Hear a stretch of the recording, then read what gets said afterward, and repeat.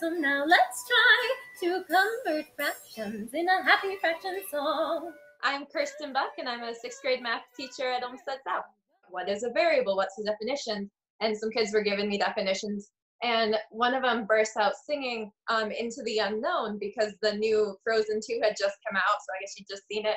We were talking about a variable is an unknown, and she burst out into that. I was like, that would fit. That would make a good song parody. Do you want to collect data?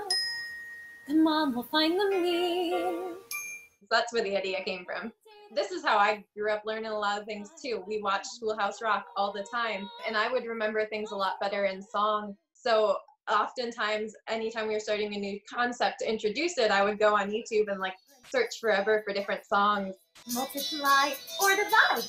I love Disney, and so I just decided I'm gonna take all of my favorite Disney songs and choose different math topics. You got 7 right in a row. Good job. And then once we started doing NTI and I had a lot more engagement with my students checking in and watching them on Google Classroom, I started trying to make them about the topics that they were going to be doing on the choice boards, as well as they would give me requests for songs. So let's learn to calculate the volume.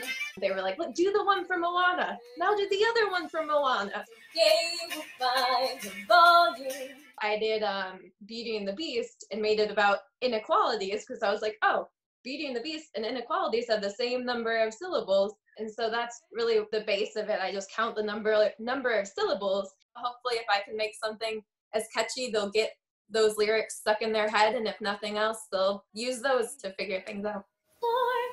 Disney songs, a lot of kids like myself, we watched Disney and grew up with that, so the tunes are familiar, and putting anything to music to make it catchy and repetitive, something that can get stuck in your head, will help gain an understanding of any concept, really. 5 times 2 is 10.